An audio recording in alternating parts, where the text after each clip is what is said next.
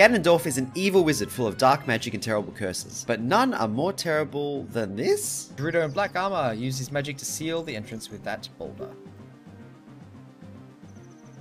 So far, we know of 2 spells that he has. He has the ability to curse the Deku Tree, which was big. Basically, curse it with a giant monster. That's pretty impressive. You know, I can imagine a young Ganondorf going, yep, summoning monsters. Yeah, I want to learn, read all those books. Read the books, be like, yep, okay, monster summoning, yep, very important. Oh, wow, yeah, okay. Oh, man, I could really curse Zeus back. Then he picks up another book. How to make a giant boulder. This'll be useful. And then it was.